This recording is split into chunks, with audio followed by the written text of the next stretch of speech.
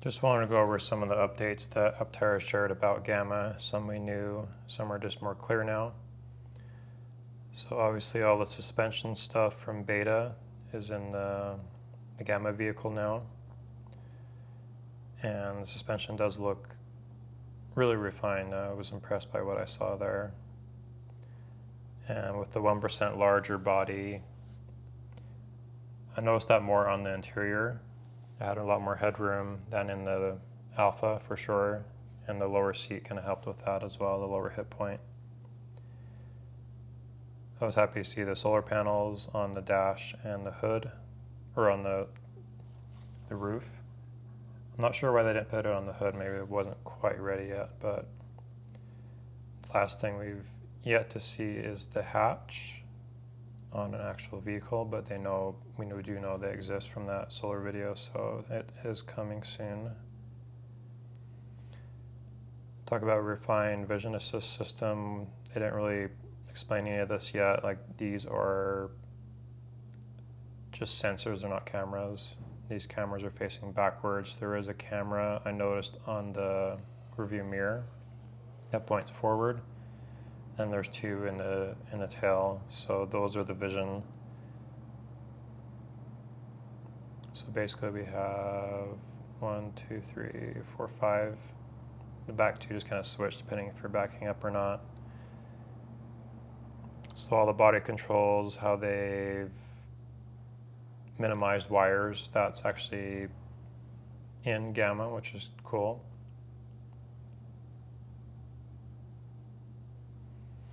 So like we've already known, 4 inches longer in the cargo space, lower and pointier nose, integrated solar panels which are functional. And this, they mentioned that it's 150-degree field of view with the light, so kind of help visualize that for you. This obviously isn't to scale, and this is an older design, but the only one I could find that was like straight on like this. So this is the 50 degrees of view, so it'll be plenty. I'm curious how this would look like at night. Those optics are pretty good sized. These aren't going to illuminate the road. These are just more for highlights. So these would be the main lights.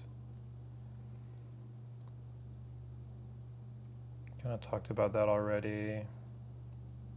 I would assume this would have like a top-down parking system like a lot of modern cars do. I hope that's the case with this. Kind of talked about the bench, and then Delta will kind of be all these last little touches, like they talked about, like if you need to tow the Aptera for some reason, there's gonna be tie-down points. They're working on that for Delta. They couldn't reveal anything to me at the show. Just lots of little things. I would imagine we would see a full functional steering wheel on Delta. These knobs on the Gamma were not functional. And probably more final designs on the center. I wasn't sure how integrated the audio was into this Gamma. I couldn't get a clear answer on that.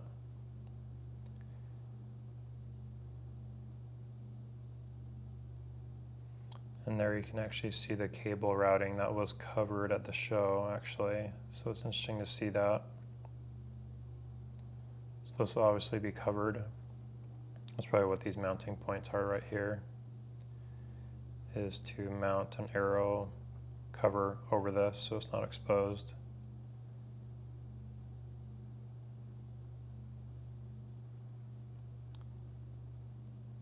So some good stuff coming. I would imagine we'll get some Delta news. Like I mentioned before, I would guess late November, early December for some. I would think probably